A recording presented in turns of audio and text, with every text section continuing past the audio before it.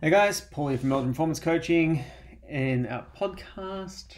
Now we're looking at, well, what day is it? Maybe the 5th episode of the new year. So time's flying. This one talking about the principles from the book again, The Ultimate Body Transformation Expert. Contact me for a copy. This one's talking about, so revisiting every single chapter of the book and all my kind of principles and how I've changed them. Nutrition principle 2 is putting the client in charge, how it supercharges your success. So the basic idea of this principle is that for nutrition, I think it's particularly important to use client-centered coaching. So to define client-centered coaching, it's basically putting the client in charge of a decision-making process. What this does is it creates a higher level of accountability for the client because it helps them come up with a change for them to make that they can actually adhere to. This is different to the normal approach of coaching, which is a coach-centered model, which involves diagnosis and the drill sergeant approach. So, telling your client you're eating too many carbs, that's how you lose weight. It's very much diagnosis problem. It's very much like going to a doctor and they're like, all right, cool, you've got this problem. That's not what we do as personal trainers, first and foremost. And secondly, for something like nutrition coaching, it's not very useful in most scenarios. I also talk about the food journal being the best tool for nutrition coaching and a couple of questioning frameworks to go through with your clients and how to use your clients' nutritional literacy to help them out. So how have I changed my viewpoints and my application of this principle over the last year? So I still am a big fan of client-centered coaching. Instead of a food journal, I am probably not using as many written food journals because I don't see people anymore. I've gone quite digital in terms of working mainly online. So using things like Google Forms or MyFitnessPal chronometer are very, very useful. What I have changed my mind a little bit on is the usefulness of tracking calories and macros for clients.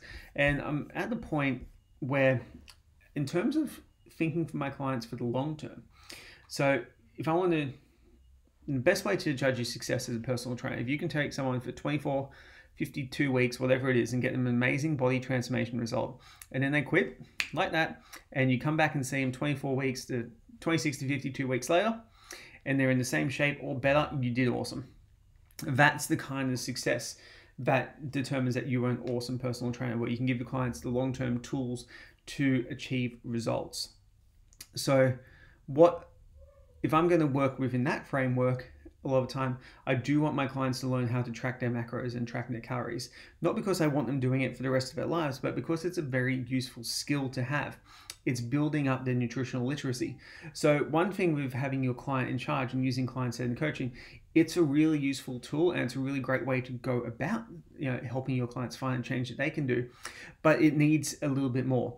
It needs to be done alongside a concomitant increase in the client's nutritional literacy and nutritional knowledge. So their ability to understand things like how to read nutrition labels, their ability to understand what type of fuel is best for providing optimal exercise performance, optimal health outcomes, optimal body composition outcomes, and then how to build that into a way where they can basically track without tracking their food when they're going out and eating and stuff like that. So I've had one client who I'll post her pictures on the socials where I've been training her for the last 5 months. She had a very limited nutritional knowledge when she started, and that's okay. That's totally fine. Like, she knew foods were healthy and all that stuff, but she didn't really know what to do. We started off very much doing a client-centered approach where I would make some suggestions, but she would ultimately dictate what was going on. And my job was to basically use some of the frameworks in the book, example, impact, change, ready, willing, and able, to slow her down a little bit and to make sure that the steps that we were doing were achievable. And she managed to get away before COVID happened, or the second time round, I guess, and got interstate and was able to eat out every day for, I think, couple of weeks, 3 weeks maybe, and not really track her food, but by using the knowledge that she had built up over that time, basically maintained exactly the same body composition, was able to enjoy herself thoroughly, and didn't have any guilt associated with eating that way. So for me, that was a real win. So like, I know if for whatever reason, she stopped training or whatever, I know that she would keep getting really good results, particularly when it comes to nutrition coaching. And that's really something that I think is the most important thing about client-centered coaching. It's not only listening to the client and getting what they want to do or what they think is the appropriate next step. It's also at the same time empowering that client with information, with knowledge, with actionable tips to allow them to become the expert on their own bodies, how to put together their own type of programs. Probably not training if you're doing high level performance, because that's a full-time job, but to give them the skills that they need to take these things and to make them into a lifestyle change rather than just something they do for 4 to 12 weeks. So guys, that's how I've updated my viewpoints on client-centered coaching. It's also integrating client-centered education to help build up a higher level of nutritional literacy so they can make better decisions over time.